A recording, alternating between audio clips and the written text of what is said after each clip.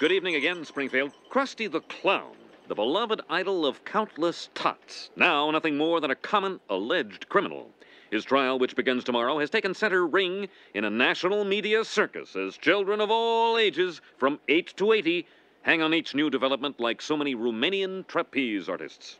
From his humble beginnings as a street mime in Tupelo, Mississippi, Krusty clowned his way to the top of a personal mini-empire with dozens of endorsements, including his own line of pork products. This may have led to one of television's best-loved bloopers, Krusty's near-fatal on-the-air heart attack in 1986.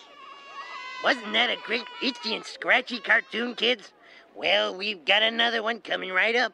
But first, I got a hankering for some pork products. Look.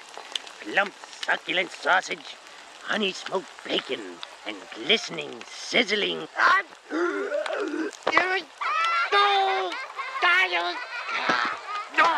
I'm dying!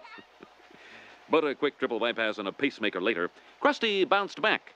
However, he was a changed clown. Where his show had been condemned by parents and educators alike as simple-minded TV mayhem, this new Krusty devoted a small portion of every show to stamping out illiteracy in today's anything-for-a-thrill youth. Give a hoot, read a book. Krusty's arrest has sent shockwaves through Springfield, packing its churches, synagogues, and mosques with disillusioned citizenry from all walks of life. I urge every halfway decent member of our community to gather up all merchandise that bears the likeness of Krusty, that clown prince of corruption, and join me in a public burning! So, is Krusty the Clown about to trade in his baggy pants for the relatively snug uniform of Springfield Penitentiary?